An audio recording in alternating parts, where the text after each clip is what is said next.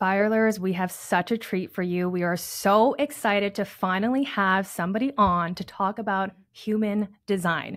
We've had so many people ask us to bring an expert on. I personally have wanted to talk to somebody about these specifics for a while, and we have the perfect person. Welcome, Holly Herbig. She is the world's leading specialist in human design manifestors. That's her specialty, but we're going to talk about all the different types today. She facilitates official online teaching. She has a whole community exclusively for manifestors. She's a certified human design and gene keys teacher, which I really want to learn what gene keys even are. She's also a business veteran with 15 plus years of experience in multi-million and multi-six-figure businesses under her belt. You have so many things going on here. She's a clinical hypnotherapist. She's a breathwork facilitator, EFT and meditation practitioner, Reiki level 2 healer, and she's also trauma-informed, and we love trauma-informed people on this podcast. So Holly, welcome to Spiraling Higher. Oh welcome, my gosh, welcome. Thank you. The craziest thing ever about guesting on people's podcasts is hearing your own bio. I know. And realizing I do all of that. Whoa, I'm all right. Yeah. You're like, who are they talking about? Oh, that's me. Oh, that's me. Oh, okay, cool. Great. Well, we're so excited to have you on. Thank you so much. You're very welcome. Thank you for having me here. I'm really looking forward to chatting about this. Yeah, I mean, I guess the first place to start is for you to give your interpretation of human design, how you've used it in your life, and maybe even just a quick little blurb on the different types, because anyone who's listening to this probably already knows what their type is, but we're here to really hear your interpretation of everything and take the information a little deeper. Yeah, a little human design 101, hey? Yeah. Mm-hmm. So the textbook definition, quote unquote, of human design is that it's called the science of differentiation, which means the whole system is about showing you how you are different from everyone else around you, which just off the bat is really, really important in human design, because every other system that we have of self-awareness, personal development, personality, energetics, they're all about homogenization. They're all about saying, but this is how you're the same as all of these other people. Our zodiac, so this is how you're the same as all of the other Geminis, right? Our Myers-Briggs is this is how you're the same as all of the other ENFJs.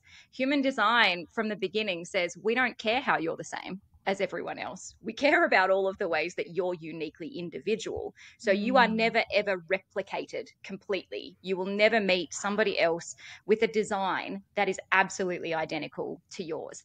And that was enough for me to get interested in human design in the first place. As somebody who came from that kind of spirituality field where there are just so many acronyms and labels and systems to understand yourself in, human design felt appealing because it had the potential to show me not all of the ways that I was the same as everyone else, because I knew that. What I felt I was missing was an understanding of how and why I was different and why that was a really good thing.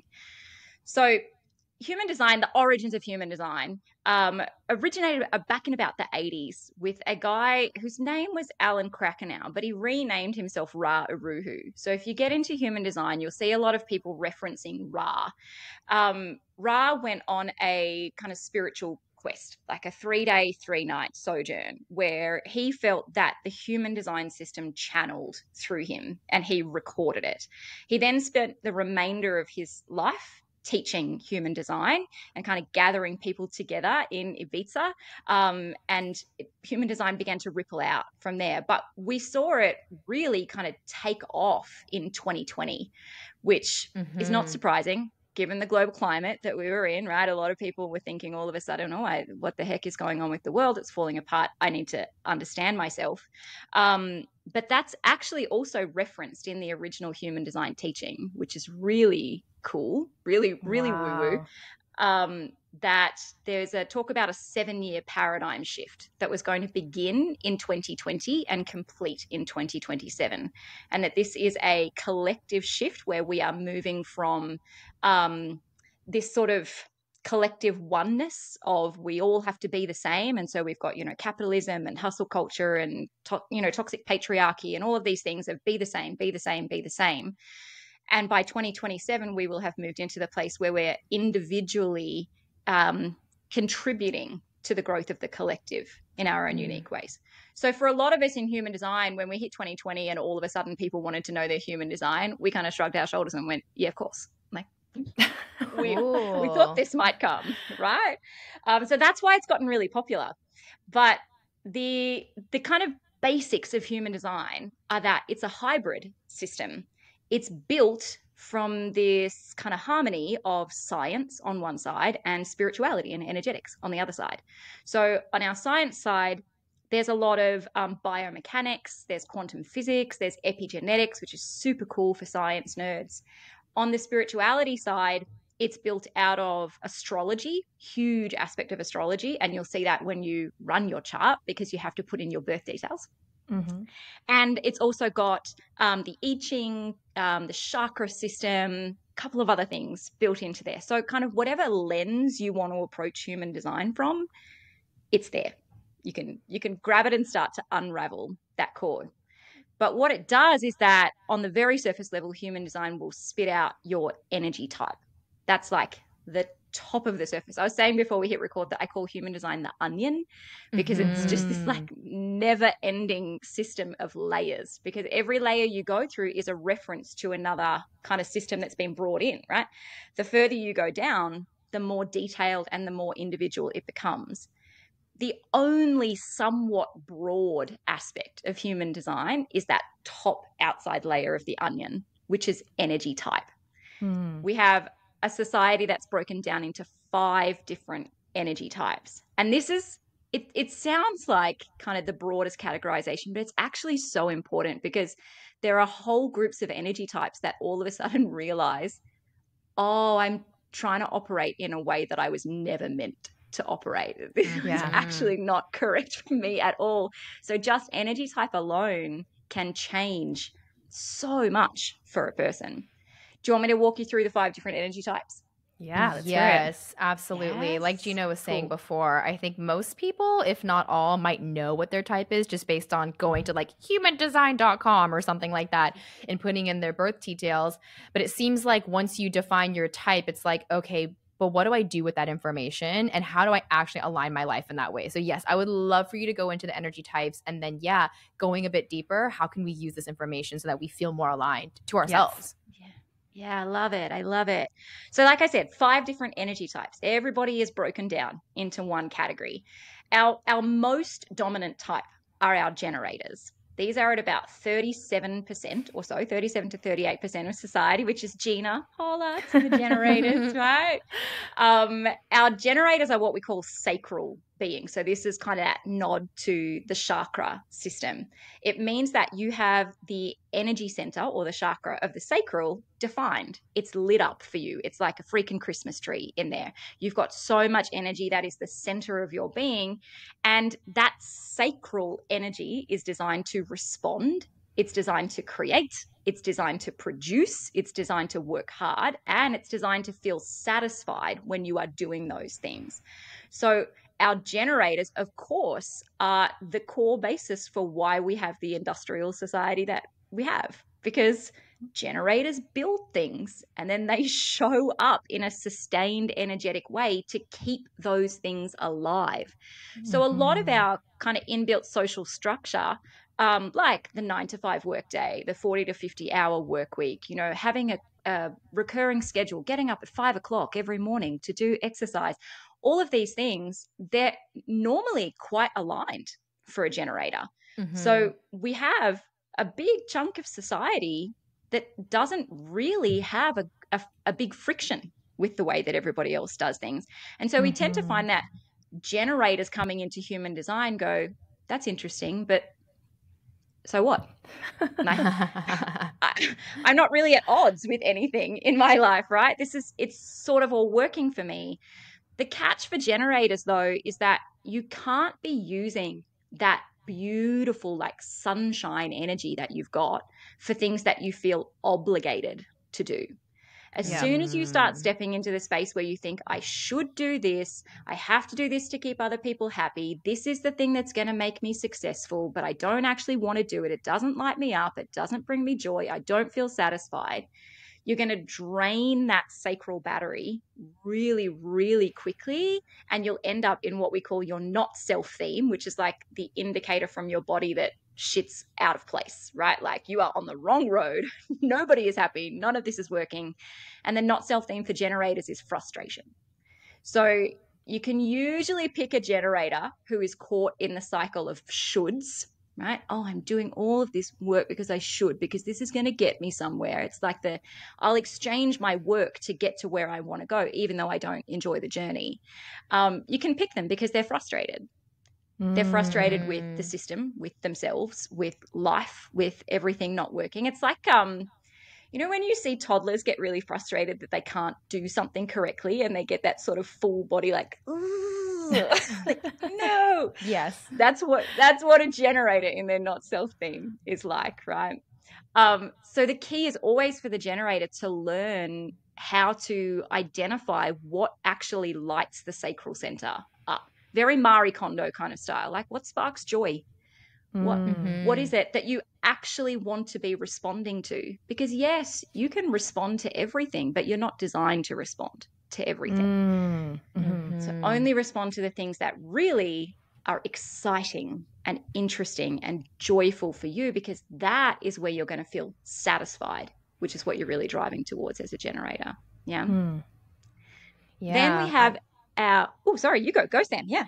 Well, I'm just thinking about all these generators who have aligned with, like you said, a lot of the normalized structures in our society. But how many of those generators are doing that as a disservice to their actual souls, and how hard it must be to actually be honest with themselves, because to be honest with yourself about not liking what you're doing or exchanging that sacral energy for is to welcome so much change into your life. I mean, Gina, as a fellow generator, can explain for all of us that she's had to literally dissolve so many structures in her life that were keeping the old life together. And I also am just a little bit curious about how this frustration of a generator differs from maybe the frustrations of other types, but maybe we'll get there when you talk a little bit more about the next energy type, because I still sometimes feel like I get frustrated too. I'm like, but I'm not a generator. So I'm kind of curious to hear more, but maybe we'll go into the projector type. Yes, we certainly can. Before we skip there, though, there's a little kind of subtype in our sacral beings, which is called our manifesting generators. So they are pretty much like generators, but just on steroids, because they have this added hybrid bit, which is the manifestor energy. So they're both a manifestor and a generator. And they account for about 32 to 33% of society. So when we say like society is built for the sacral beings, we're saying it's the generators and the manifesting generators. They're the ones that can usually kind of accommodate society's expectations. But I think that's such a beautiful point, Sam, that for sacral beings, it's such an act of courage to then step away from that society, because you do fit, you do belong, you can upkeep it. You might not be satisfied, you might not be fulfilled, but you can certainly maintain it. Whereas for our other energy types, which we'll get to in a second, we can't maintain it. We've tried. We've spent our whole lives trying to maintain it, and we can't. So the decision to leave it is a lot easier. It's a lot more clear. But our manifesting generators are, like I said, they're like generators on steroids. They have all of those qualities of the generator, right? That sacral being, that responsiveness, creation, productivity, feeling satisfied when they respond to the things that actually light them up, except they're also kind of visionaries. They're a bit out of the box. They like to do things that are not on the normal path. They're here to innovate. So they're here to respond to stuff and change it and move it. Our manifesting generators are typically the only multitaskers in society, because they do best when they are juggling 5 different things at once and bouncing between them so that they're never getting bored. Whereas generators really are here to kind of find one thing at a time that lights them up and master it, to go at that and produce it and build it over and over and over again until they master it. Manifesting generators, they don't care about mastery. They care about shortcuts. Like, how can I take the most number of steps in the shortest space of time so that we can innovate this, change this, and then I'm done with it. It's dead to me. I'm moving on to the next thing. Yeah.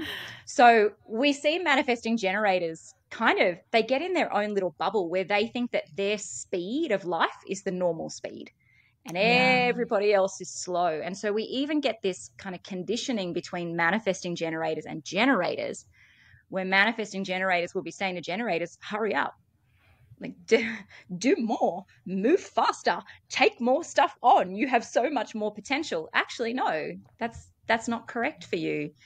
But it is for a manifesting generator. Consequently, manifesting generators have also been told their whole lives to slow down and just focus on one thing, stick at something, and then maybe you might succeed. When really what they need is freedom to do all of the different things and to move on really, really quickly. So we see heaps of, we call them MGs. We see heaps of MGs in like celebrity circles, in politics, in music, in sports, because these are the people that need a high volume of energy to be able to sustain that level of work. And they do beautifully at it. Like, great example of an awesome MG is Pink. Look at the way that Pink does her stage performances.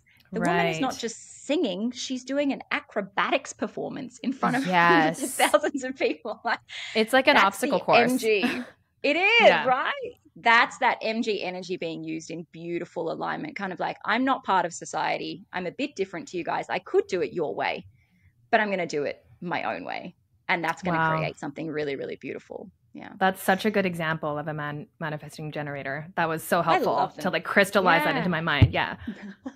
I see. Now you'll think of MGs and just see Pink in front of you, like climbing up silks, you know? Totally.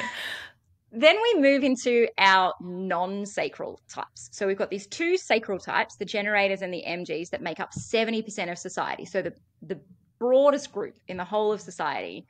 And we have a sacral society because of that. And then we have the remaining 30%, which is the other three types, which are us teeny weeny little unseen non-sacral types, which is the projectors, the manifestors, and the reflectors. So the projectors sit at about 20% of society. So pretty small. And as I said, they're non-sacral. So they're the first of the energy types that do not have access to that sacral energy consistently. They can't respond all the time. They can't produce and create. They don't have a lot of physical energy. They can't keep up. You can always spot a projector because they're the people who are like, I need a nap. Can I have a nap? When is their nap time? They do beautifully taking daily naps. The awesome thing about a projector is they are here to see things that other people don't see. They're here to create efficiency. A projector will always know the most efficient, clear-cut way forward. And they are compelled by this overwhelming desire to guide people through that, to teach people. I can see it. I can see, and I just want you to know so that you can also see, and then we can all be better together. Yeah. So we've seen that our online space of coaches, given that that has become such a big space over the last few years, vast majority of them are projectors, of course. Me. Yeah. It's so funny to hear you say this because I just actually onboarded a one-on-one client today, and we were chatting, and she was kind of asking me like, oh, like, how do I answer some of the questions that you asked me? And I said, you don't have to worry about saying anything perfectly or properly. You just speak. I will hear what I need to hear. Like, I will literally read between all the little lines. Just speak freely is what I said. So it's so funny to hear you say that now. Yeah. Projectors have what we call a penetrating aura. The downside is that you don't actually have the ability to shut it off. So projectors are always penetrating every piece of energetic data everywhere. And you're pulling it in and kind of calculating it, categorizing it, processing it, and refining it into, what does this mean? What do we do with it? What's the most efficient way forward? This is why projectors get tired, because when you go to the mall or you go to a cafe, you're processing all of the energetic data around you. My husband is a projector as well. Bless them. I love projectors. And we went to the Ed Sheeran concert a couple of years ago, and it was our first big group experience outside of COVID lockdowns. And I, as a manifestor, have a completely different auric quality. So I'm able to push people away from my energetic field My poor projector husband is not. So we were there with 115,000 people, and every minute his energy was dropping further and further and further and further down, because he was saying to me, I don't have a shield. I can't I can't stop all of Mm. this energy coming in. I'm trying to process it, and I'm getting stressed and I'm getting tired. And that's so accurate for a projector. You It's need so to have interesting. Sorry, I was just going to say you it's so go. interesting because I have another one of my really good friends. She's a projector, and obviously Sam is too, but they're so polar opposite. Like I would never assume that they were the same.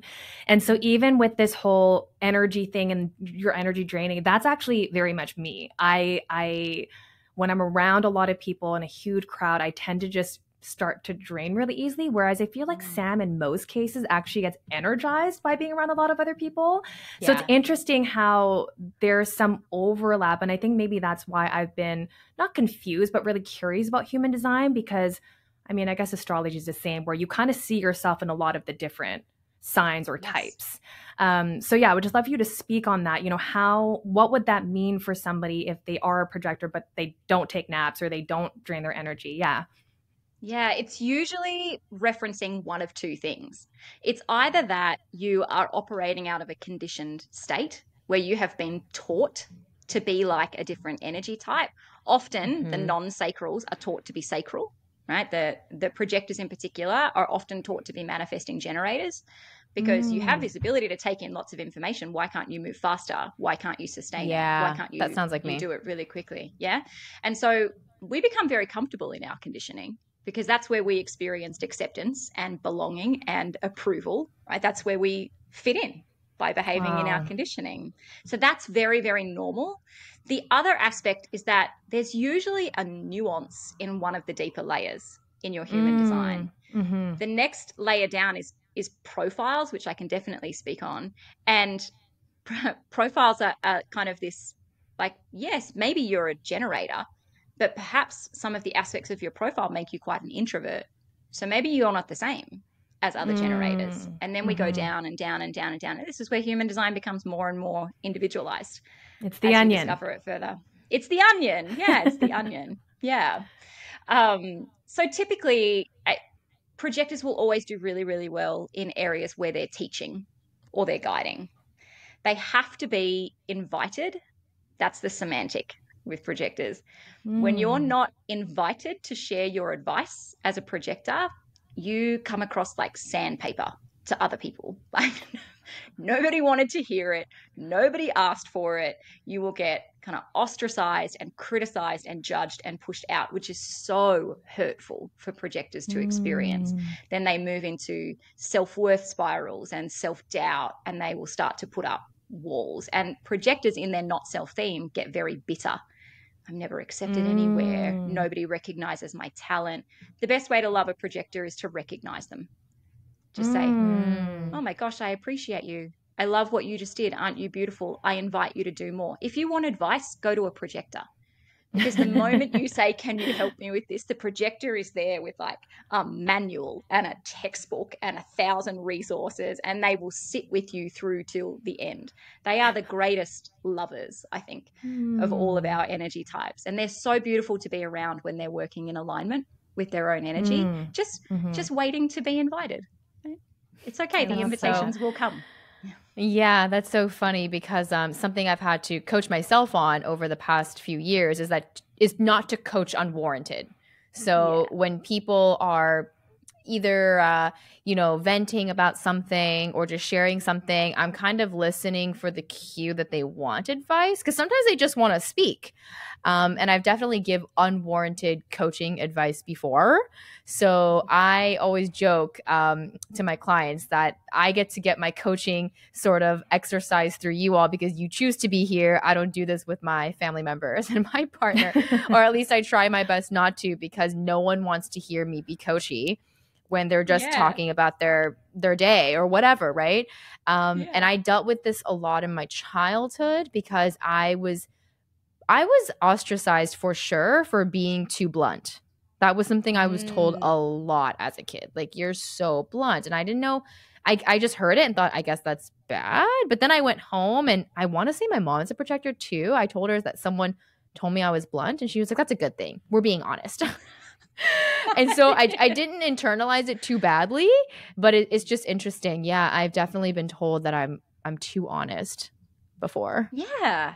It's remarkable the difference that that strategy makes of waiting for the invitation. And we all have our strategies, right? For generators and manifesting generators, you need to wait to respond, which means only respond to the things that you really enjoy, right? Don't respond to everything. Pause, wait, check with your sacral. Is this lighting me up? Yes, go ahead. Is it not? No, I'm not going to do it.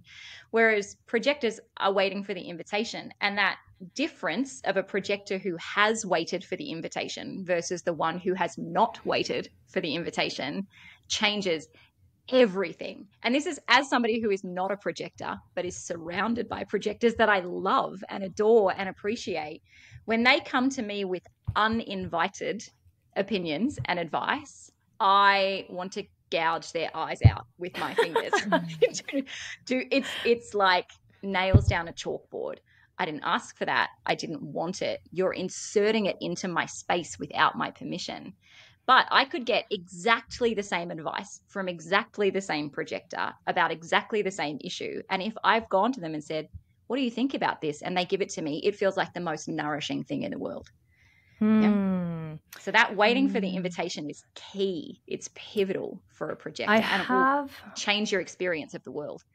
Yeah, I have a question about the responding versus the waiting, because those to me right now sound like the exact same thing.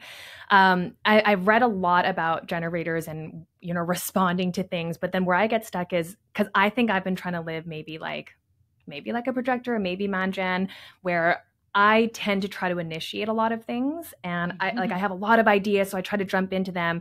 But I do find, since learning this work, responding does feel better because it gives me a moment to really check in with myself. But sometimes I'm like, I don't have anything to respond to. Or if there's something that I want to do, I don't know how to create a question for me to respond to, if that makes sense. Like if there's something that I'm trying to do, but nothing's really giving me anything to respond to, I feel like I'm supposed to just, I don't know, do nothing. So I would love for you to clarify the difference between waiting and responding. Because I feel like that's, to me, the same. Because you're waiting for something to respond to. Yeah, classic generator. So I love it. I love witnessing it. It's like a little sociology experiment. The next non-sacral group down is the manifestors, which is the group that I'm in. We're at only 9% of the population, and we are the ones who are the initiators.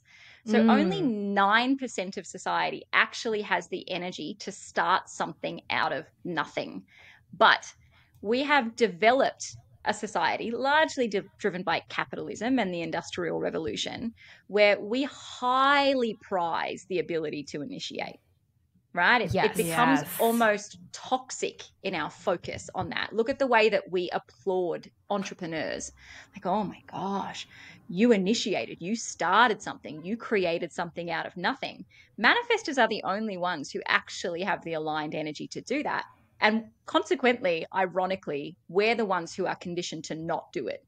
We're the ones who experience all of this social pressure to say, that's too threatening, that's unpredictable, we don't like it, go back, be small, be predictable, do what we want you to do. Whereas everybody else in society, but massively amongst the generators, we see them trying to be the initiators. Generators coming forward saying exactly what you so beautifully articulated, Gina. But I want to do this thing, so I have to start it. And if it's not there, then I have to fabricate a way that I can make something that I can then respond to, that then I can actually use. Yes. Right? It's not how the energy is designed to work. And it's okay if that's the kind of pathway you want to choose. It's just going to be self-sabotaging. That's all. It's always going to lead to that same loop of, but now I'm frustrated. It didn't work. And now I'm frustrated, right? So if you want it to feel satisfying, you've got to approach it with a different method. And that, for a generator, is learning to slow down into a trust relationship with the universe around you. That you are going to be presented with the right things to respond to when they are there. The timing is correct, but it's well outside of your control. So you can try to create things to respond to, And maybe initially they're going to feel good, like, yeah, this is the pathway, or this is the thing. I'm doing it. I'm going down it. But you'll feel frustrated and it won't come together. Same deal for our projectors. Like learn to trust that the invitations are coming. They'll be there. Well, it's just so funny to hear you say this because definitely, yes, we have been conditioned to initiate, and it's almost as if we're being told to not initiate is to not take control of your life. Sort of like you're just being passive, you're just casually waiting. Like if you want to go out there and get it, you got to grab it by the balls, like that kind of energy. And I also have a lot of Aries in my astrology chart. So it feels like, yeah, I got to go for it. And so I, as a projector, I'm like evaluating this information, right, as it comes in. I evaluate every single thought. This is so interesting. I didn't know that other people didn't do this until literally maybe a week ago when I talked to Gina, because I'm talking to other people about it now. But I perceive everything through the filter of whether this is helpful to me or not. Like, I don't hear it and think like, interesting. I'm like, is this helpful? Like, I don't even know if I'm going to accept this into like my vortex yet. It has to meet the criteria. And so even as you say that, I'm noticing my mind go into, is it helpful for me to think as only 9% of the population as an initiator? Like, I'm already evaluating that thought. I'm like, I don't know if that's helpful to me and if I'm supposed to wait. So I would love for you to speak to that, because I have a lot of, I suppose, conditioned initiative energy. I feel like I'm always starting. Like my whole life has been like, I started it, I finished it, I made it. And then a little bit of man gen too, where I'm like, okay, now I'm over that and I want to do something else. But the idea of waiting feels like I'm not moving it forward. Like it feels like I am just being laissez-faire and life is just moving me along in whatever direction it sees fit, and my will is just not a part of the equation. So I'd love for you to speak to that, because I think a lot of people might resonate that I don't want to wait, I want to initiate. Yeah, we've equated initiating with ambition, and it's not. The two things are completely different. But somewhere in our society, we kind of got that all muddled up. I think that it's this sort of perversion that we've taken with masculinity, that we've made masculinity a toxic, unhealthy thing. And the masculine is the structure, and it's the drive, and it's the thing that pushes energy forward and makes it usable. So of course it makes sense that you'd shove initiating in there. Well, if you can start things, great. You're like the golden egg of society. But the reality is, I think for every single one of us, regardless of your energy type, regardless of even the deeper layers of your human design, whether it's your profile, your authority, your gates, your energy centers, your channels, all of these aspects of it, we experience a level of social conditioning on every single aspect of our design, which is the very, very kind of disheartening, sad, grief part of the process, whether that's through human design or anything else. I think when we go through any system of self-awareness, of healing, of energetic development, we always come to a grief part of the process where we realize I was born pure. I was born correctly. And then I started to gather hundreds of thousands, if not millions of experiences that told me that I was not correct.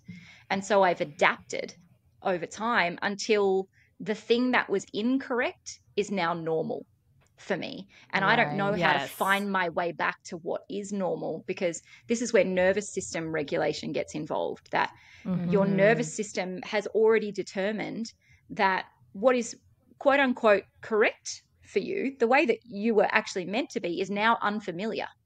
So therefore it's unsafe, and it's going to feel uncomfortable. That doesn't mean that it's wrong. But we need to allow ourselves to go through a journey of letting it play out. That growth is never, ever going to be a process of, like I'll just swap this thing in. I'll move that thing out and I'll swap this thing in. There was a reason that you were operating in that way in the first place.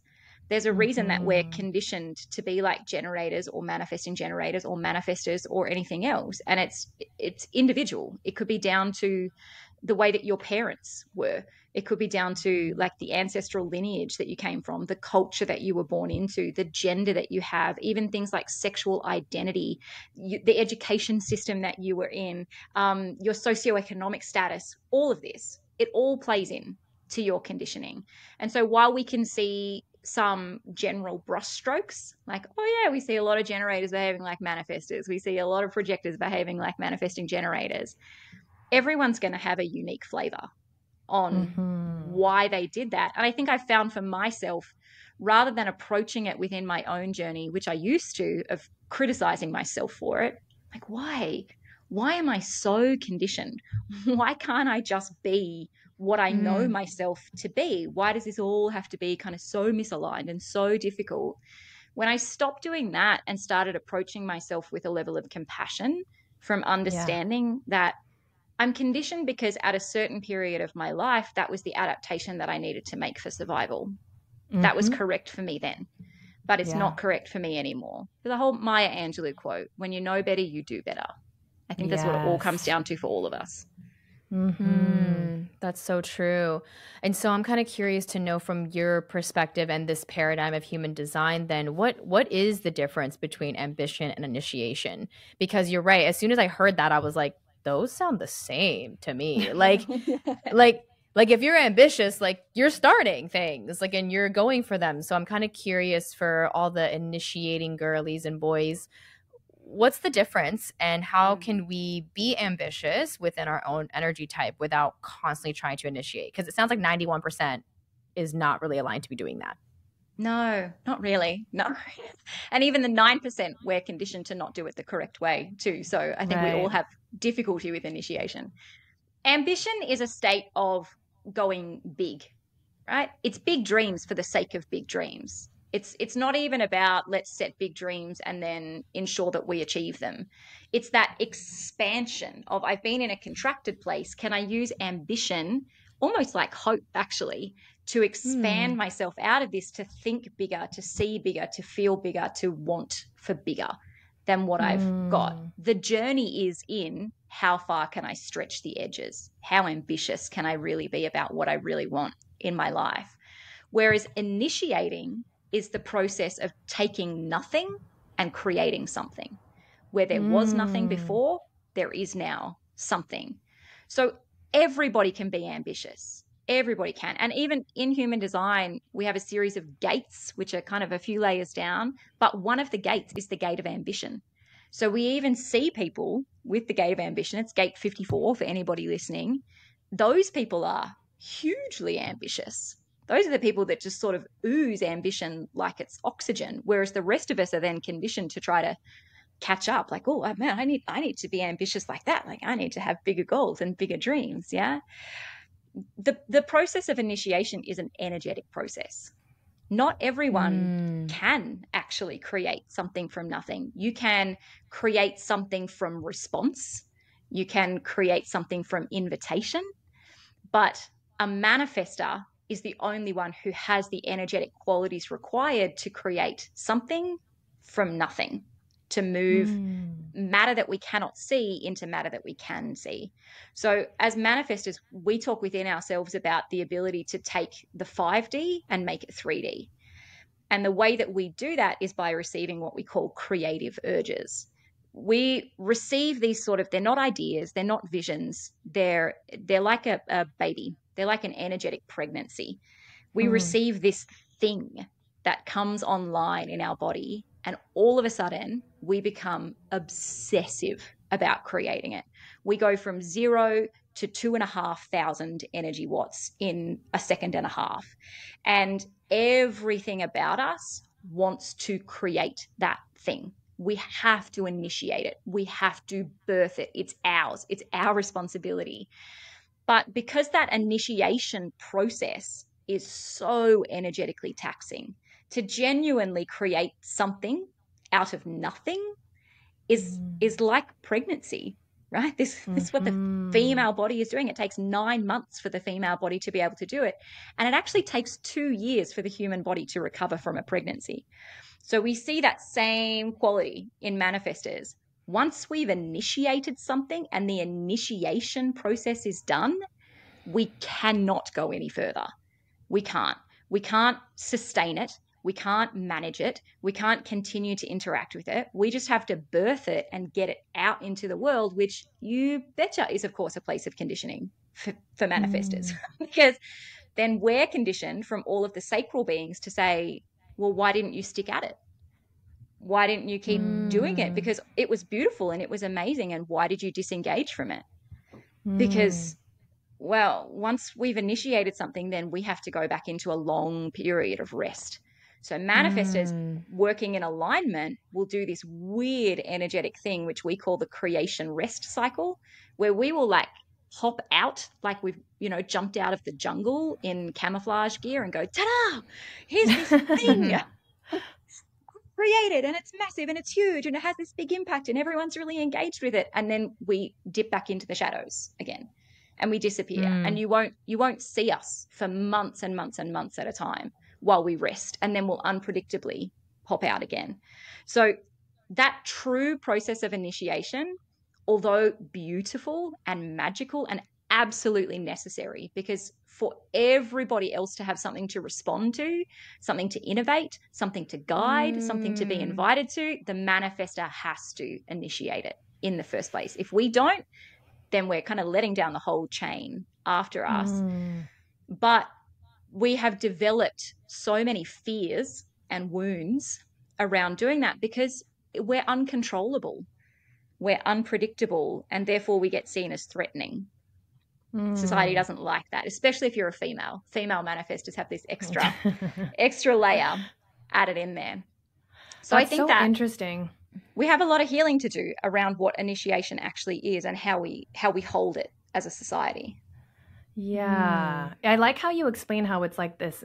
I was just going to say, is it like a giant clock and cogs? And it just feels like everything kind of works together harmoniously. And I guess, like you said, the manifestors are creating the things that everybody else responds to. To me, it almost looks like they do their initiation stuff and then they kind of pass the baton on. And that's where like I would run in and respond. 100%. And then maybe would I then invite in the projector, or like, is it designed to be that way? Like it is kind of this moving cog pieces and we're all supposed to be moving harmoniously together.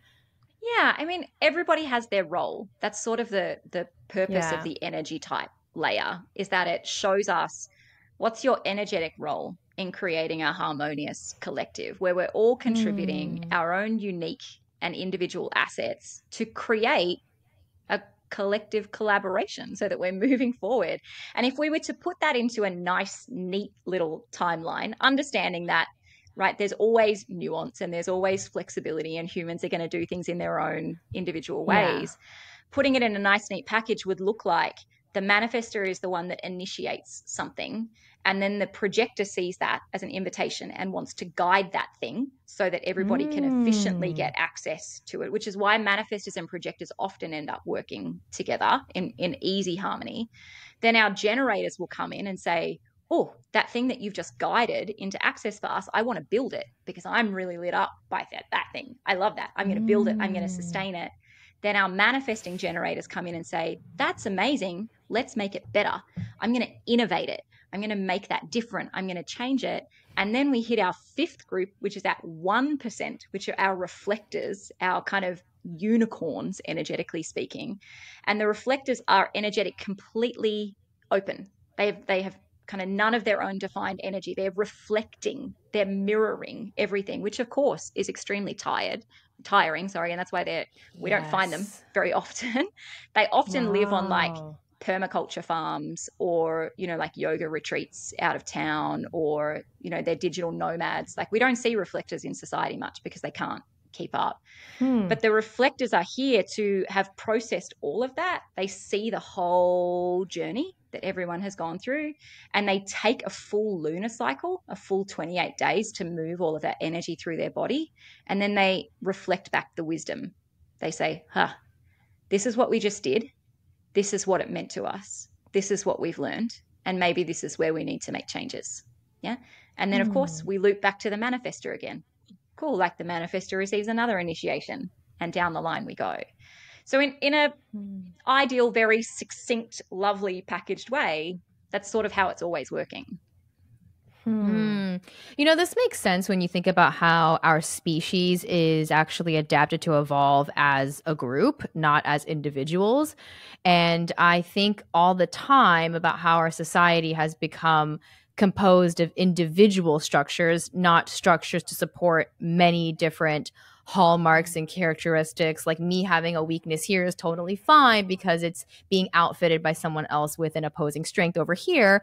We're kind of conditioned to all be self-sufficient beings. So we need to be initiating, completing, reflecting, building all at once. And, I think about that in terms of me as a sole entrepreneur and Gina as well. I mean, we work together, but we run our own businesses.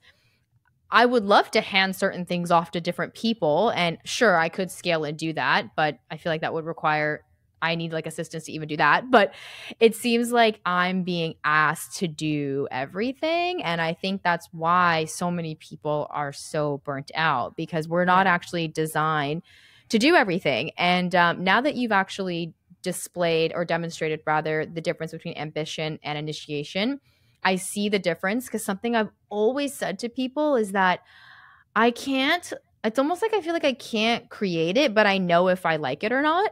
So for example, when it comes to like decorating a room, like if you handed me an empty apartment and you were like, decorate this, I'd be like, I literally cannot. Like, I cannot. Like, I need like pictures, references, like someone else needs to get in here. And then I can look at it and be like, okay, I like it. And I want to like change these things about it.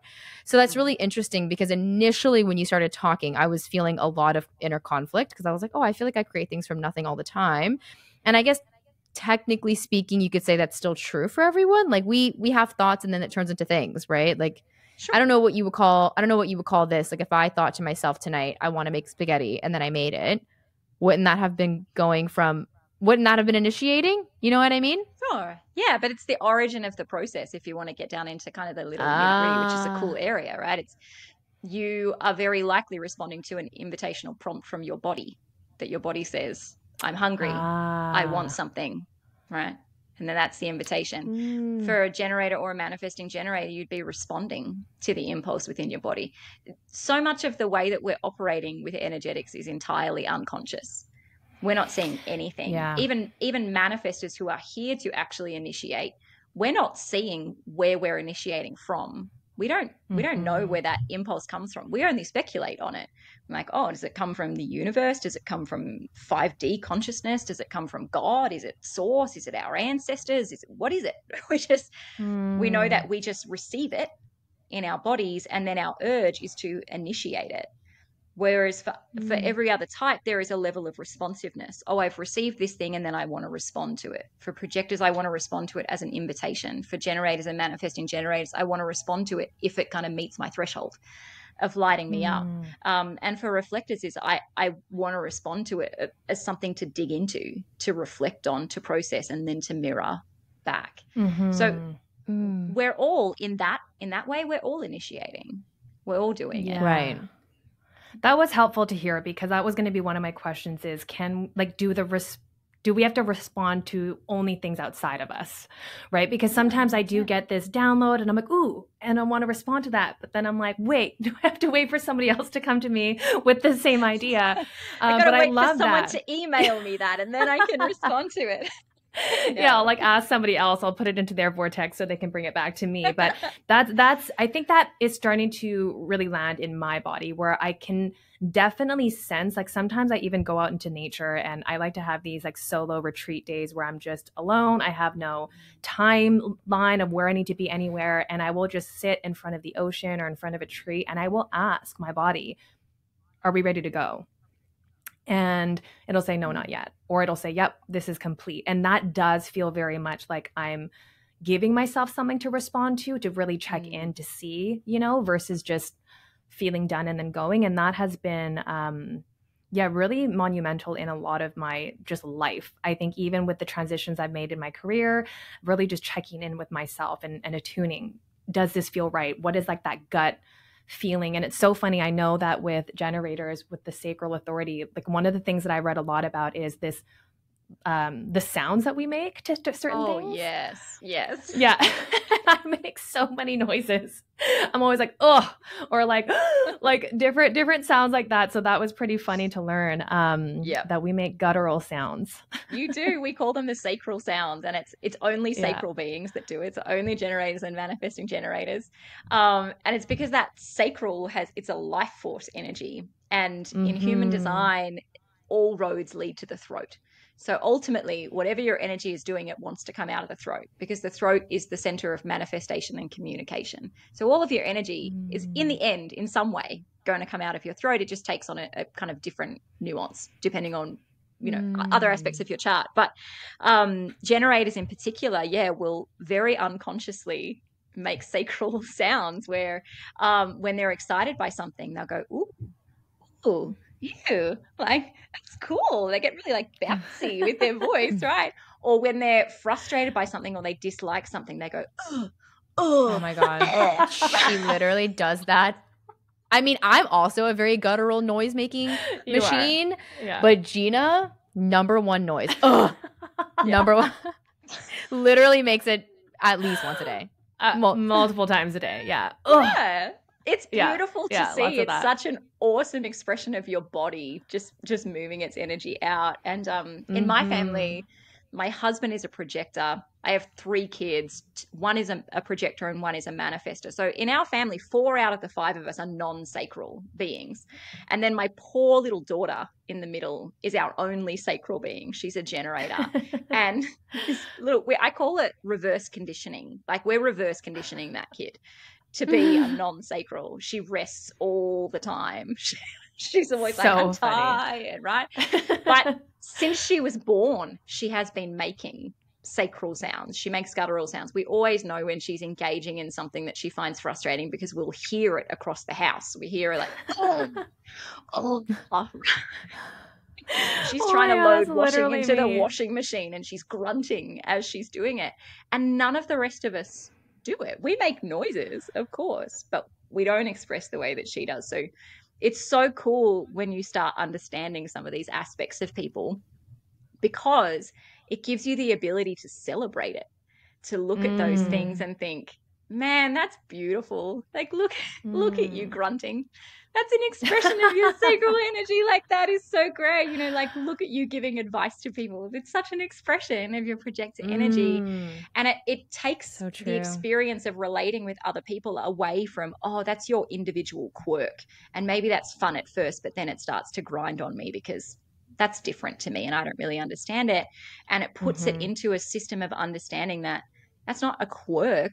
That's you. That's exactly correct for you. And I love you and I want you to be yourself. I want you to express exactly what you are. And I understand precisely how you're different to me and why that is such a valuable thing.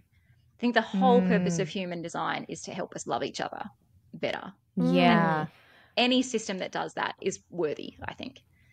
I think so too. I think my favorite thing you said actually was at the beginning. I mean, you said many amazing things, but at the beginning, how you said that it was a science of differentiation. And I thought that's so beautiful, how we're all different and how we can appreciate that. And so what I would love for you to go into is that now that we understand how these different energy types may show up energetically, how we respond, whether we wait, whether we initiate, can you give us like a little short lowdown of what it would look like to manifest and live in business or alignment with our business for each type? Because I think now maybe people are like, okay, I paused this podcast episode and I know what type I am, but what do I change? Right? Like, I'm not responding the right way.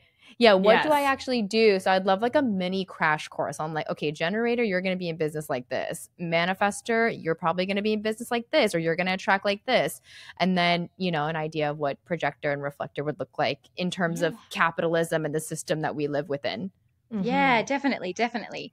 So if we're taking this like broad brushstroke, if we're looking at this as business, but for anybody listening, all of these principles are applicable to career too. So if you're not in business or you're not fully established in business, these principles apply to your whole life, your workplace, your relationships, your family, all of it. Generators, because you're here to respond to what lights you up, to succeed in business, All you really need to be doing is getting very refined in that process. This thing that's in front of me or that's around me, does it really light me up, or do I feel obligated to do it? If I feel obligated to do it, it's a no. A really awesome task for a generator in business is to make a list of all of the things you think you should be doing, and then make a list of the things that you actually want to be doing. Right? Eradicate all the things that you should be doing, start doing the things that you want to be doing, because energy is an amplifier. When your energy is working in alignment, it will amplify, it will expand. So that's where we start to experience things like easy manifestation, abundance, financial security, all of these other aspects that you're not even directly playing in. You're not even specifically moving in that area. You're just working hard to align the energy in your vessel, so that then what is being received back to you, right? This law of attraction. If I am in alignment within myself, then what I am attracting is things that are in alignment with my energy. Right. Yeah. Drop the shoulds. Stop giving your energy to the stuff that doesn't actually light you up. And if any of those things are things that absolutely have to be done for your business, maybe it's like taxes, right? Outsource it. Give it to someone else. You'll find a projector who loves doing taxes. I guarantee you, you'll find someone. Sam, you want to do my taxes? I'm inviting you into it. Let's see. Let me see if I want to respond to an invitation. That's hold on a minute. Yeah. But I guess my question, the follow-up question to that, you know, a lot of people who are just starting their career, or maybe they're just starting their passion project, what if you literally just cannot outsource that yet, just for financial reasons or whatever? How do we best cope in doing something that's not in alignment of our energy type? What is the best way? There's two bits of advice. As somebody who has had many, many, many years in business, going through a lot of those loops over and over again. The first is that try to just get the best balance that you can, right? We get very sort of fatalistic and very binary, the whole like throw the baby out with the bathwater kind of thing. Like, well, because I can't afford to get help with anything, I just won't even attempt to do the balance. I'll keep going, trying to do all of it myself. But all you're doing is perpetuating more burnout, perpetuating more misalignment, which is not moving you forward. It's not getting you anywhere. So then you then manifest more of that and create more of that. So do what you can to create more balance. Are there things that you can drop that are not fundamentally necessary? Can you reduce the amount of time that you spend on doing the things that you feel obligated to do? Can you find ways that there might be people who are willing to support without costing a lot or without costing anything? Can you look at using cheap automation tools rather than hiring a person? Right? There are lots and lots and lots of different ways that you can bring harmony. The other aspect to it, on a very kind of just straightforward business front, is hire before you're ready. Always hire before you are ready to hire, because I guarantee you, this is coming from now 16 years in business, you will never, ever, ever feel like you have all of the money available to hire the person that you want to hire. You will never reach 100%, a point, right? Where you're like, no, I'm good to go now. I'm super secure. I've hired hundreds and hundreds of people over my years, and never once, even when I was running multi-million-dollar businesses, never once did I feel like, yep, I'm good. I can totally pay this person. I always had an element of, oh my gosh, what if I can't pay them? What if they come in and do this work and I somehow run out of money and I don't have the resources available? So what I learned, especially in the digital space, is to start working with people in short-term projects, where instead of like, I'm going to hire you to work, 40 hours a week for me forevermore until the end of time, what I'm actually going to do is say, I've got this list of tasks and I think it's probably going to take this long to do, and I've got this amount of money. Can you do that with me? And get somebody to work with you short term. I personally have found that every single time I've done that, I've ended up keeping that person on. Because when I free up my energy from doing the things that are not aligned for me, and I give them to somebody who is aligned to do them, you guessed it, it creates more abundance. I start bringing more money in. So it perpetuates, it grows on itself. But yeah, so we all get caught in that. Like, no, I don't have enough money to hire someone. Girlfriend, none of us do. Don't be reckless, right? Don't be irresponsible. Don't go hiring a person when you have $0 in your bank account and can't pay them anything. But also don't wait until, oh, well, when I'm earning 6 figures, that's when I'll hire someone. You will never get to 6 figures if you are burning out your energy. Well, usually what ends up happening is you end up bottlenecking, right? You end up waiting until you are way too busy and you don't have time to do it all. And then it's even impossible to hire somebody because you're too busy, or you end up hiring the wrong person because you're so desperate to just get anybody. So I really love that you added that. Thank you so much. You're welcome. You're welcome. So our manifesting generators in business are actually, they operate quite differently to generators, where the best advice for generators in business, as I said, is to kind of look at your shoulds versus your wants. What's the thing that you actually want to master, the thing that you actually want to give your energy to? Manifesting generators is like, become more childlike. Stop being so responsible. Go in the opposite direction. What are all of the things that you want to do? Try them all. Give them a go. Don't make yourself commit to something long term. On a kind of branding and marketing level, it's also so helpful for manifesting generators to just stick themselves under a very broad banner.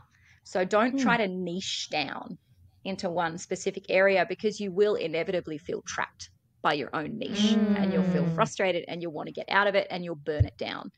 So operate under a broad banner like spirituality, wellness, health, business, marketing, whatever it is, and then play with whatever comes up underneath. Don't be afraid to launch 3 or 4 different things at once. Don't be afraid to run a program only once, or, hey, all I do is like pop-up workshops. You want to join, you join live. That's it. It's really helpful for manifesting generators to just work with their ability to be sparkly when they're into something, right? When you're into it, do it. If you want to keep selling it, make it passive, make it evergreen, right? That way you're still bringing money in from it, but don't expect yourself to show up and run like a 12-month membership. Your energy is not going to be in the same place as it was 12 months ago. And you'll feel obligated to stay, which means the energetic tone is going to be off and it will just stop selling and you'll start getting issues. Yeah. So become more childlike, do more things, play more. Yeah. When we move into our non-sacrals, our projectors, quite the opposite, are beautifully aligned with niching. Projectors are so amazing at identifying, like, this is the thing that I love fixing. This is the problem that I love fixing and I love addressing. That's my niche. That's my zone of genius. But the key for a projector is that because you're non-sacral, a generator is going to be able to pick a niche and show up for it over and over and over and over and over and over again, because they're mastering it. They're getting satisfied in doing that process. A projector, you can't keep showing up live all the time. So you're going to have to work, like all non-sacrals, you're going to have to work at finding automations, evergreen processes, passive ways of bringing things forward. So a lot of projectors in business, because they go into the coaching space especially, they get caught in feeling like they need to serve people one by one, right? And they'll fill up their books with one-on-one clients. And I love them. I love it when I'm in session with them. I'm helping them. It's so meaningful. I get recognized. I'm being invited, but I'm so tired. And I've got 5, 6, 7 clients on my books every day. And then I have to lie down and sleep, and I'm too tired to even make myself food. I heard of one projector actually that was so kind of trapped in that system that she actually used to put, this is a little bit graphic, she actually used to put a towel on the chair underneath her so that she wouldn't have to go up to go to the bathroom in between client sessions. Stop. Right? Oh That's my gosh. the projector in overdrive. Like projectors can get so tunnel visioned that they make really unhealthy choices. Right? Yeah. So learning to do less and find ways that you can get access to your work in ways that doesn't pull on you one-on-one. So you might want to look at group programs as well as one-on-ones. You might want to look at taking the things that you're teaching over and over and over again and put them into a course, write it into a book, right? Put it into a membership. Projectors are incredible at running things like certifications and trainings, because they put all of this detail and all of this knowledge in one really succinct, clear, beautiful, guided process. And then they take people through it. And it's amazing. That's amazing for a projector. So we even see in the human design space, we have a lot of people now doing certifications in human design, and most of them are projectors because they're teaching people how to be chart readers. They're doing teacher trainings, and that's amazing for them. Amazing. And then I definitely those align. Yeah, I definitely align with that as a projector. But I think the thing that I battle with, and any other fellow projectors may be here listening and thinking like, I feel like I'm constantly trying to do less. And now I've gotten to the point where I'm actually not even doing a lot. And I'm like, but it still feels like I need to do less, but I'm not even doing anything. Like I honestly, if someone were to look at my day, they'd be like, you're not doing anything. And I'd be like, I know, but I mean, I don't fully agree with that. I feel like I would think that you're doing more than you think. Thank you. I think I have a poor gauge on like what a lot or what a little is. Yeah. But to me, it really feels like I actually always live with like a looming thought that I could be doing like 10x the amount. And but I'm like, but I'm not going to, because I know that's like bad for me. So I'm just gonna not do a lot. But then I feel like I'm always underdoing. Yeah, I think it's part of the projector experience. Okay. Even when you are doing a lot less than what you used to, because maybe you're trying to come out of that manifesting generator conditioning, you're still doing way too much.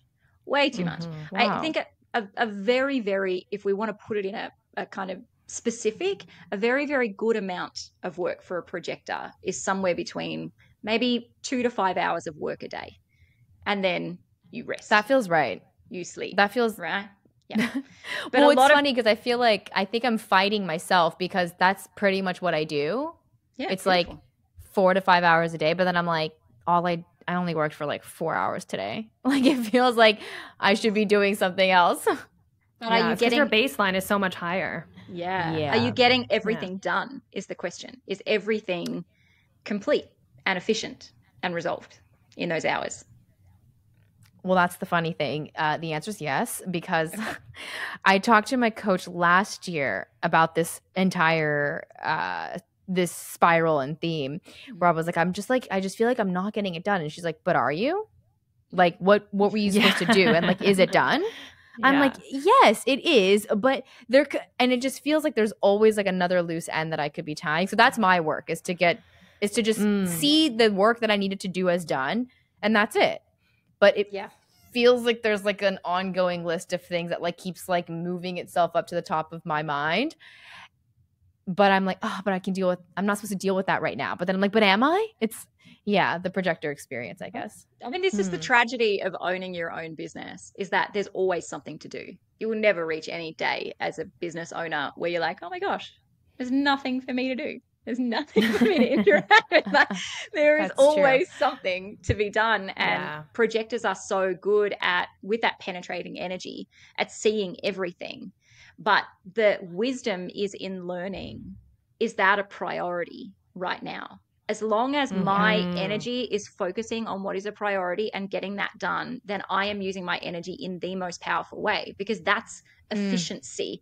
You're not running around for the sake of running around, which, granted, for a manifesting generator is actually quite fine, because they're enjoying the process of running around. A projector is not. That's just burning you out. So, a lot of projectors will come from that background where they're like, but I used to work 14 hours a day. And it was totally fine. It wasn't totally fine. You were burnt out. But just because comparably you're working 5 hours a day now doesn't mean you're not doing enough. It means that you're using your premium energy in better ways. And that's exactly correct for you. But there's also this aspect of being non-sacral too, right? So for projectors, manifestors, and reflectors, we all experience it. Because we don't have sacral energy, we actually have zero energetic understanding of when enough is enough when it comes to work. Wow. Yes. Wow. We don't have like a switch in our body that says, you're good now. You've worked enough. You're satisfied. Well, I don't think that typically we feel much satisfaction actually as non-sacrals. No. And so I joke about this with other non-sacrals a lot, that like, we don't know when enough is enough until we're 100 steps beyond enough. And then, then we're so fatigued, where our nervous system is fried and we are so exhausted. And then we think, oh yeah, I see. The line was 100 steps ago. I probably should have stopped there, but I didn't have a body cue to tell me to do that. So I've had to learn to stop well before I think it's enough. When my mind is going, That's so but hard. yeah, it's really hard. That's something I still journey through. But when you're in that space of thinking like, I've completed my list for today, but maybe I could just take on one more little thing. Maybe I could just do that quickly. Maybe if I brought that forward, then I wouldn't have to do it tomorrow, right? Maybe I could just give my energy to that. That's when you stop. That's the point when you stop. Yeah. And your body will thank you for it. You'll feel better. Yeah, this is wild. I'm starting to learn how to trust my body more than my mind, because yes, my mind always is like, well, we could do that other extra thing and then tomorrow be more ahead and then have more of a clear day or whatever. But yeah, that piece about not knowing when we're done, that's crazy, because I was working with a therapist who uncovered this pattern with me that I have to do everything to exhaustion, whether that's working out, whether that's like working on my business. Like I need to literally feel like I can't go anymore to be like, okay, we did it. Like we did it. Like I'll go to these, I don't do this as much anymore. LOL, I did it yesterday, but I go to these high intensity interval like boot camp classes that like literally murder you. You're like sprinting up these like inclines, like at like I was like running like 10 miles an hour yesterday, and then I like do these like abs, and like I'm crazy because I feel like I didn't work out until I feel like I'm a dead body. Like to just do like a little bit of light stretching or like Pilates is it feels like I just wasted my time. So I think that's the pattern I constantly get into, is feeling like I've wasted my time unless I've somehow petered out to complete exhaustion, but it's just not sustainable. So yeah, it's a nervous system thing. Yeah. Yes. Yeah. And that's not to say that nervous system dysregulation is not a thing for sacrals. It definitely is a thing for sacrals. But I think that for non-sacrals, we take on a slightly different aspect with our nervous system dysregulation, where we're so used to being outside of our window of tolerance. So being in a stressed state in our nervous system functioning as correct. Like, or if I'm stressed, if I'm working over my capacity, if I'm panicked, if I'm in fight or flight, that's actually how I get productive, and therefore that's now my normal, when that's not normal and that's not healthy. Your nervous system is meant to be in a state of calm most of the time, whereas for sacral beings it just takes on a slightly different aspect. For them, there's a lot more of a swing outside the window of tolerance, like, oh, I'm in the stress, like the sympathetic state, and then now I'm jumping down to the dorsal state where I accidentally push myself too hard. All right, now I'm disengaged, I'm disassociated, I've got to come back up again. So regardless of who you are, or I think what language or what system you use for self-awareness or self-development, I think we've all collectively now understood that we're at the point where we can't ignore nervous systems. Yes. Totally. That's been the entire theme of our podcast for like a year. Yes. You can't get away from that. And we all have some level of dysregulation. And human design is one system that is cool in terms of being helpful for seeing how you as an individual might be getting dysregulated and why that is. But it certainly is not a Band-Aid that is going to remove you from having to do the nervous system work. You're still going to have to do it. Yeah. I mean, as a generator, like that whole exhaustion piece was definitely me. Not with working out. I would never sign up for a class like that. There's no way. There's no way. I'd be like, is there one where you just sit and stretch, sitting in your chair? I'll take that one. But with the working, I did not have an off button. You know, I would work 100-hour weeks, 7 days a week. I never took vacation. If I had to, I would work through it. I remember my corporate jobs, I literally never went on vacation. I would just come back to work because I was like, no, I like work. Work was such a huge part of my identity. But I would say that I was doing what I loved until I wasn't. And then there was a lot of discomfort, frustration, which then propelled me to do the next thing. But where I am now in my life is very much, I make decisions in my life and in my business from my nervous system. That's really what I'm responding to, right? Does this feel too much? does this feel like, what is this anxiety try to tell me? Do I need to rest? So I'm moving much slower, but I am towing this line between, this energy I have to do a lot, but yeah, kind of tempering that. And I think what's happening to me right now is I almost have PTSD from the amount of stress I had before. So when I see more than 2 appointments on my calendar, I have a nervous system response where I'm like, that feels like too much, but it's actually not. So I'm kind of coaching myself back into, this is safe, this is different. And now when I look at my schedule and I go through it, I'm padding my appointments with this break time in between. I'm really tending to my body. So it is allowing me to do more, but I'm also doing less. So I'm curious to see if I end up ramping up and taking on more once I'm really just doing what I'm meant to. But I would love for you to maybe riff on that if you have any comments. Yeah, I mean, the nervous system is built on capacity, right? So our window of tolerance in our nervous system is not a static thing.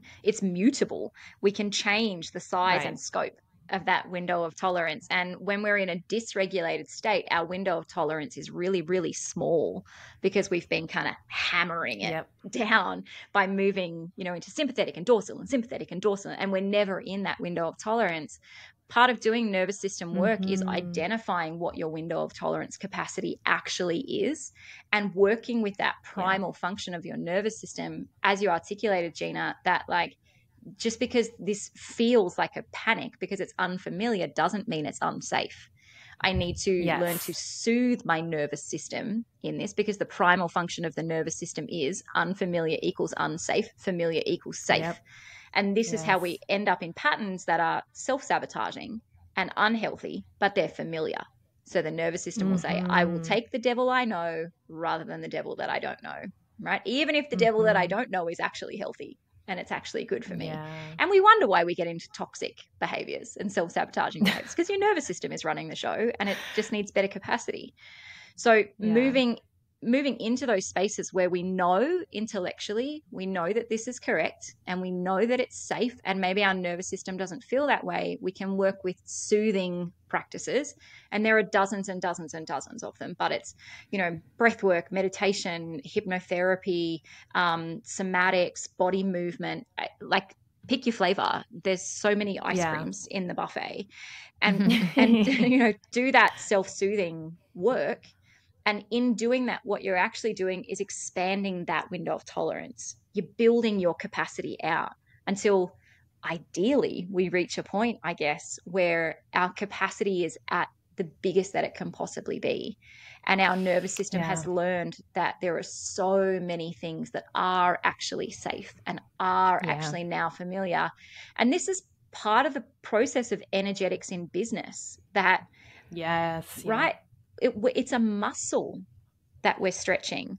The work that I do now, I could not have even fathomed being not only possible, but certainly not safe 5 years ago when I started in my online business alone. And I met a friend recently, a beautiful projector. Shout out to the gorgeous projectors. And he's about 2 years into his online business, and he's entering into that phase where he's moving from one-on-ones into doing group programs, digital group programs, right? And he's like, stretching my nervous system, right? This is all from unfamiliar territory, and I'm figuring out how to do it. And he was saying like, I can't imagine doing what you do, like hosting calls with 200 people and selling out programs to 2,500 people at a time, and like guest speaking at conferences. Like how do you handle that? Like I was like, I built my nervous system capacity for it. Over time, you just meet the next thing in front of you and say, cool, in this moment with this thing, can I self-soothe?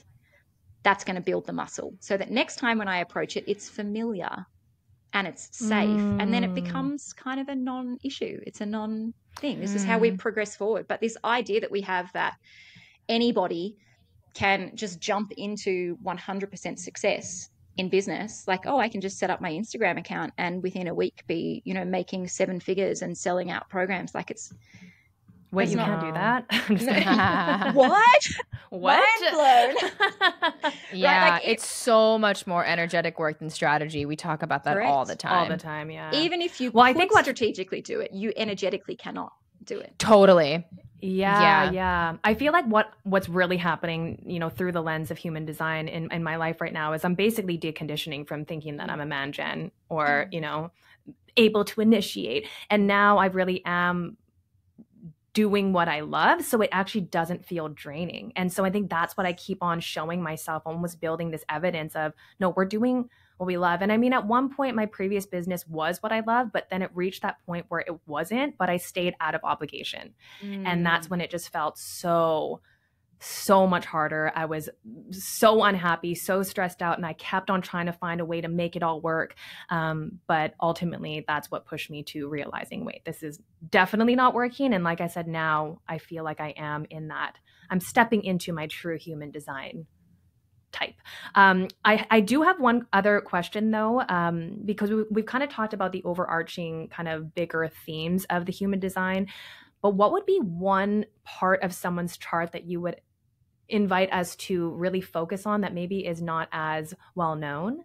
I'm just curious to know what part of the chart we can kind of look in, because I know in astrology, I love learning about my South and North node.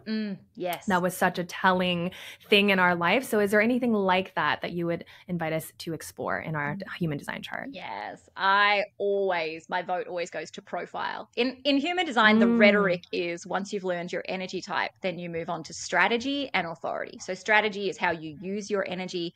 Authority is the energy center that you have that makes decisions. And I'm all for strategy and authority because they're pillars, right? You have to learn that. But I think the real juice exists in the profiles. That's the most exciting bit for me, because your profiles are these two numbers that you get that fit in with your energy. So you might be like a 6-2 projector, or you know, a 1-3, or right, Gina, you're a 6-2 generator. Yeah, I was like, Yes. how did you know that? Sure. So those two profile numbers, they speak to not only our personality, the way that we see ourselves, but they also speak to how the world around us sees us and pushes us to behave, which is why it's so cool. So that first number that you have is what we call your conscious profile. And that's like 90% of your personality. Your conscious profile is like, this is me. I've always known this about myself. Whenever you do a personality test, I guarantee you what you've come up with is the qualities of that conscious profile, because that's how you consciously see you. That's what you recognize of yourself. And that's how you try to present yourself to the world. But then your second number, the unconscious profile, is how other people are seeing you. And we always feel this pressure between our two energies to kind of show up to meet other people's expectations. But we do that through digging further into our conscious profile. So while other people are saying, but I recognize this in you, I want you to be this, this is how I see you, this is how you're amazing. And you go, but that feels kind of like, I get that that's me. Maybe I have some of those qualities, but I don't feel so solid in them. I don't feel like I really have a whole sense of ownership and grounding in that. So I'm going to dig into what I know to try and meet your expectations. So we run our profiles in 1 through 6. There's only 6 numbers, but that makes 12 profile archetypes. And on a very, very kind of short, like superficial basis, a 1 line is quite an introvert. So our 1, 2, and 3 are all introverted numbers. Our 4, 5, 6 are all extroverted numbers. But you can have a profile that spans both. So this is where we get people who are these sort of like socially ambidextrous. Like, I'm part introvert, but I'm also part extrovert. Like, what's Gina. the deal? Yeah. Yeah. If you're a 6-2, that's why. Yeah. But what's so funny is I just looked at my profile and I'm also a 6-2. Which also probably is why we identify very similarly, consciously and within the unconscious. Well, it's funny because other people perceive us to be very similar as well. Yeah. So that kind of makes sense. Interesting. I love that. We'll have everyone definitely check out their profiles. But then the 2 would mean that you are more on the introvert scale. But if it's the second number, then that's how other people view you? No. So it just depends where it sits on your profile. So for you guys, your 6 is your conscious. Your 2 Right. is your unconscious. So that's how other people are Okay. seeing you, right? So like the 1 is that introvert that is really invested in knowledge. They're the learners. They're the constant students. They're the ones who, like, before you go to a restaurant, they will have researched the menu and chosen what they wanted. That's literally me. Yeah. That's me. The line 2s, but they all build on each other. So Yeah. for example, if you're a line 6, you will have aspects of the 1, 2, 3, 4, and 5 as well. Right. Okay. And you'll resonate with those. The line 2 is what we call the hermit. So still very, very introverted. They love to be away from people in their cave. The hermits are like, I really enjoy my own company in my pajamas on my couch. And if you can't offer me something that's more interesting than that, I'm good. Like, I think I'll just stay where I am for long periods of time, right? But the hermit is naturally very, very creative. And so they'll end up in some sort of contextually creative field, whether it's like design, like interior design, graphic design. They become artists, musicians, horticulturalists. Like, they're naturally talented at something creative.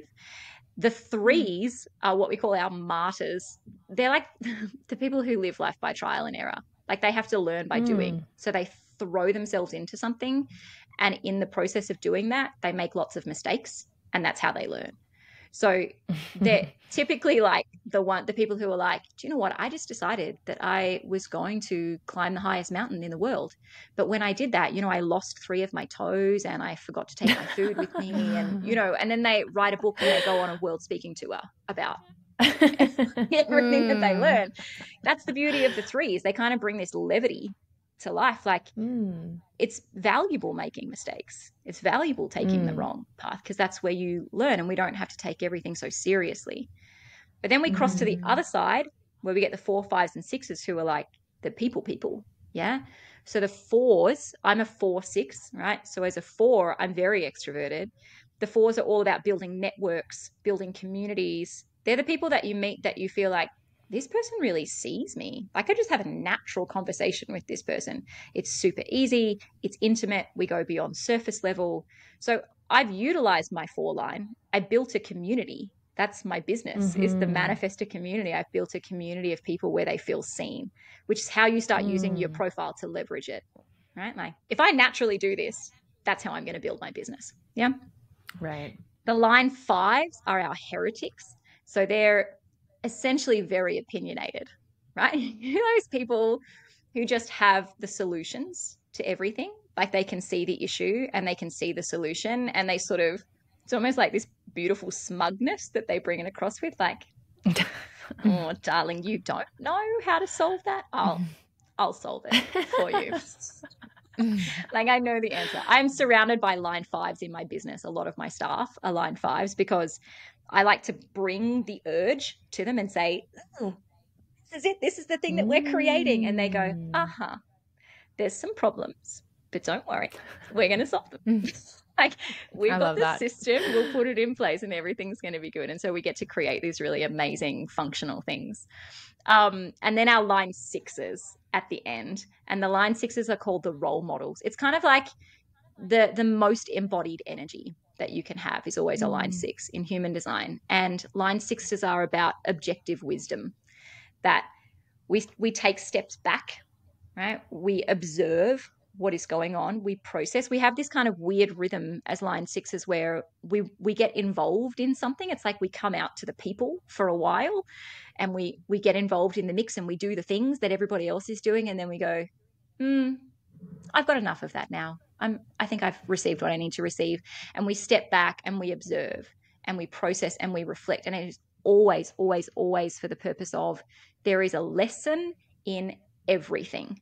I will find an insight. So like line 6s as the role models are the ultimate kind of teachers, because we take our own life experiences and we say, oh, I get it now. Yeah. Like, none of that happened without cause. It was happening for me, not to me. And here's the wisdom. And I want other people to know that, because I'm so invested in the world becoming a better place. Like, we see line 6s like left, right, and center in the spiritual space, of course, because we're always the ones that say, I want to take the darkness that I have experienced and I want to transmute it to light so that other people are able to learn and grow from this in a really beautiful way. But the quirky thing about the line sixes is that we go through 3 life phases. So 0 to 30, you're actually operating as a line 3. So if you're under 30 as a line 6 and you're feeling like, I don't have wisdom, I just have chaos, that's normal. You're meant to be living life by trial and error and having a lot of experiences that are challenging and don't make sense and that are in fact traumatic for a lot of us. Then once you reach your 30s, from 30 to 50, you go into a phase called being on the roof, where the chaos stops and the reflection starts. And you spend a solid 20 years just reflecting on the first 30 years of your life and gathering all of the wisdom and bringing it together and teaching other people. And then from 50 plus, it's called going onto the mountain, which is really where the line sixes kind of come into their full embodiment, where they start to teach things at a very kind of broad collective level and have a huge impact on people, but they're very separate to do that.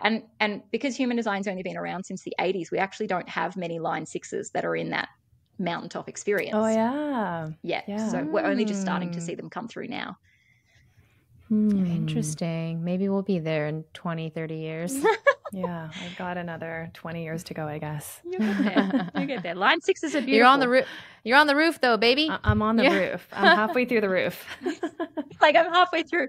I gotta keep breathing, keep going. Everything's gonna be fine. Keep taking the lessons, keep guiding. Yes. Well, this was just absolutely divine. And I think that so many people are going to feel this beautiful value differentiation after listening to this. Yeah. And hopefully understand that they're not supposed to initiate every day and respond constantly and work in this conditioned way, unless, of course, it suits you and what you're responding to, like you said, sacrally as a generator or a man gen suits you, then amazing, respond away. But it looks like a lot of people after listening this may have to reevaluate the way that we use our energy. And me as a projector, I'm like, okay, 4 to 5 hours of work a day, that aligns. I need to stick with that. Yeah. I've given you a metric now. Yeah, which is what I wanted. I'm like, what measurement and filter will I use to ascertain this information?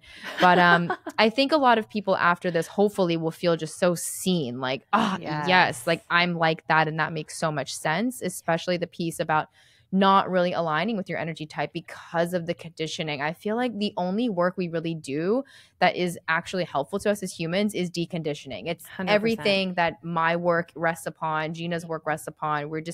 I'm trying to get you back to being like the pureness that you were, like you originally mentioned. And so I just want to thank you so much for bringing not just your wisdom, but also a lot of history to the system. I think a lot of people had no idea the origination and even the definition and just square one. Yeah. So I think you just did an incredible job of giving us an overview, and it was such a great starting point for people. And of course, if they want to go deeper, I'm sure they can reach you and find out. But before we conclude, I would love to ask you the question we asked to all of our guests, which is, which theme in your life, or you could even say not self-theme because we're in the human design podcast here, have you constantly had to cycle through in your life? So not something that you healed and sort of, put away, but what's the thing that comes up over and over that you have to apply the balm of self-love to? Yeah, I mean, for me, a significant part of my story and my ongoing journey, which I think will probably be for the remainder of my life, is working on trauma.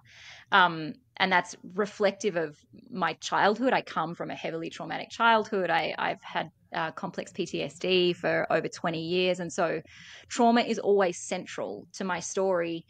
But I think that in recent years, I've noticed so much more of very line 6 of me, right? Like now I'm objective.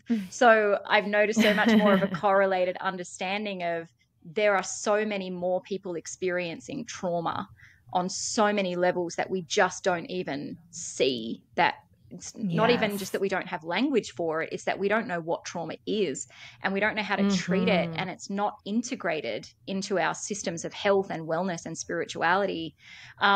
So it becomes even more of a focus for me outside of that personal space. It's always been part of my personal journey to work over and over and over again on healing and resolving trauma. But now it's become so much more pivotal as a focus in my work, because I understand now there are cross sections everywhere.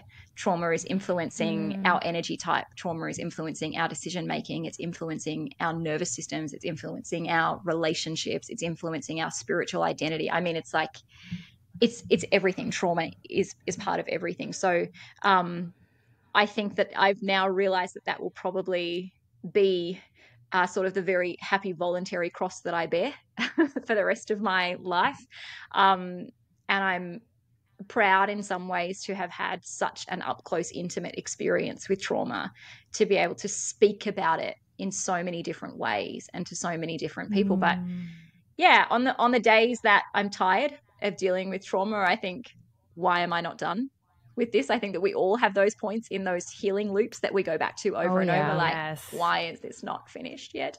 And on my good days, I realized, no, it's a gift.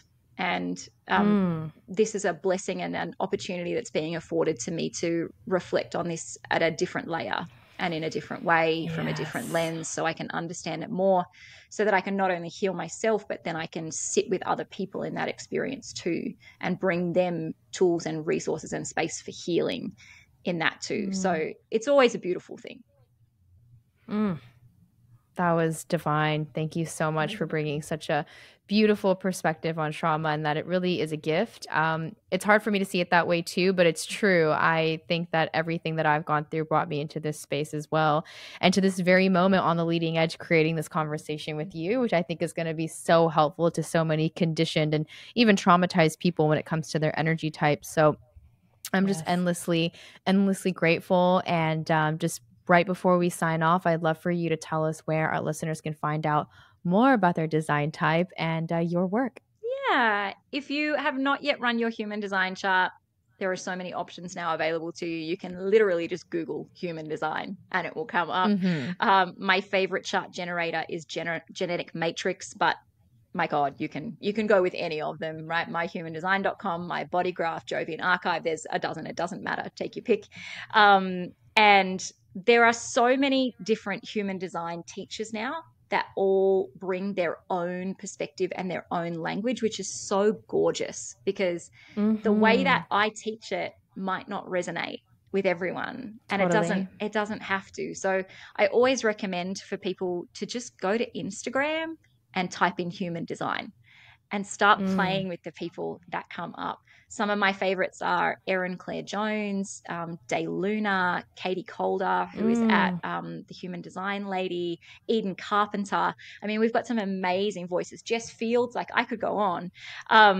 If you are specifically into learning about manifestors, so you are a manifestor or you know a manifestor and they are completely perplexing to you, or you're a human design teacher and you're trying to understand a manifestor client, I am at the Manifestor community, and we teach content specifically for and about manifestors, because we're a weird, quirky, very misunderstood little energy type. So my work is focused on providing healing and servicing spaces for manifestors and non-manifestors to understand that. But I'm really proud to be look at you being in that niche. It's completely unintentional. Wow. Completely. That just happened. Actually. But I'm really proud to be in part of an industry that has now grown so much and now has so many voices that are bringing messages really authentically forward. So I don't think that it's a matter of like, you have to start with this person in human design. Like, go where it feels correct. Go to the person that feels safe and feels like home and is providing that information in a way that actually lands for you. That is so beautiful. It just honestly goes to show how gracious you are. We've never had anyone recommend other people to learn about the line of work that they do, but I loved that. The shout out to Erin Claire and Day Luna. I follow those accounts as well, and I think they're all so valuable. But the fact that someone right now might be listening and learning that their quirky energy type of 9% is a manifestor, and you are the go-to gal who has niched down and created that community for them. So I'm so grateful. We'll definitely share your resources in the show notes, and we're so excited for everyone to devour this. So thank you so much, Holly. Oh my gosh, this has been fun. This has been a really easy conversation. So thank you so much for being so open and so generous and so authentic. It's a pleasure to spend time doing this. Aw. Thank you so much. Holly. We'll talk to you next time. Bye. Bye.